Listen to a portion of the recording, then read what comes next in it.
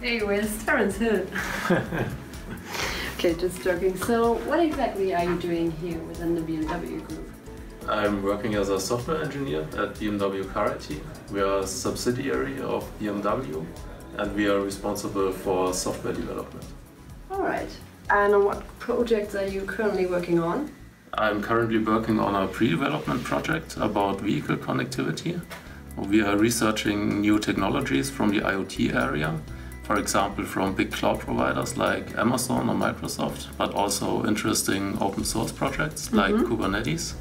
And we build prototypes based on them to see if we can use those technologies to improve the way our vehicles are currently connected to the backend. And how does a typical workday here within your office look like? Well, for me a typical workday definitely starts off with a cup of coffee to get going. Then I often like to have interesting technical discussions with my colleagues. And in between I either try to get something to run by writing commands in my Linux shell, or I'm writing code in order to implement some prototype. And what makes working within Car IT special for you? Well, what I definitely like the most about working here are my colleagues. We share similar interests. It's a lot of fun to work here with them and to discuss new technologies with them.